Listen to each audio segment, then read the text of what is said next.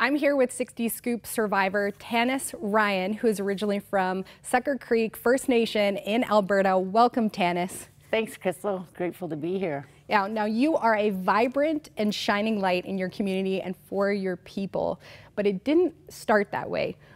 We're going to go back, 60 Scoop, one of the most devastating time periods in our history, dark time period in our history, where Indigenous children, thousands of them, were taken from their home and put into foster care, non-Indigenous.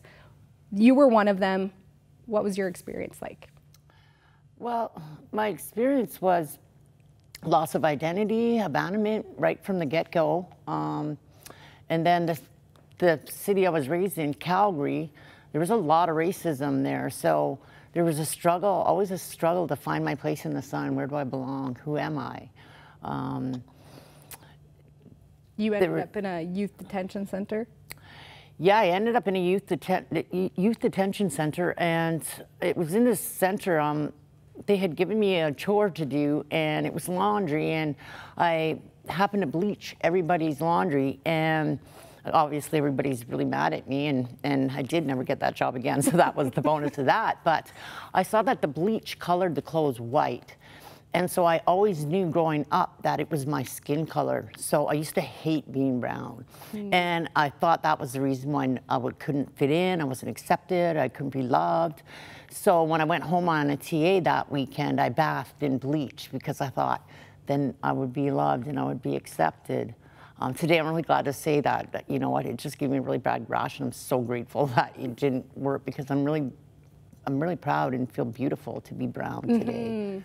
Come on, and one of the lies that was told to Indigenous, you know, even in residential school, was that when God made you brown, he made you a mistake. But we know today that isn't true. No. And that's what we're doing here at 100 Huntley Street. We're bringing those stories of truth and reconciliation to the forefront so that there could be a greater healing in our nation. And I believe that if we get those root systems right, then everything else will flow. Absolutely. Taanis, now we are going to be headed to your homeland, Alberta, next week. We're going to go with our small production team to actually encompass your full story. So you were on the streets, legs were threatened to be amputated, then all of a sudden you encountered Jesus. Powerful. We can't tell people the full story. We can't tell people the full story, but just tell us really quickly how much you love Jesus.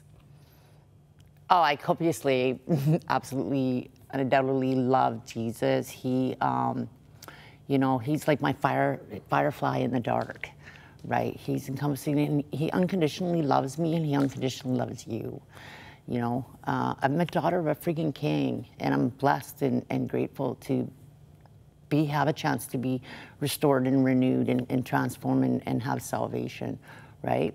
God rekindles burnt out lives with fresh hope, restoring dignity and respect into their lives, a place in the sun, and he's given me my place in the sun. Yeah, come on. Now, if you at home, if you're watching this and you want to participate in bringing healing and hope to so many Indigenous across the nation, I encourage you to call the pledge lines there or donate online at crossroads.ca/donate, or you can call 1-800-265-3100.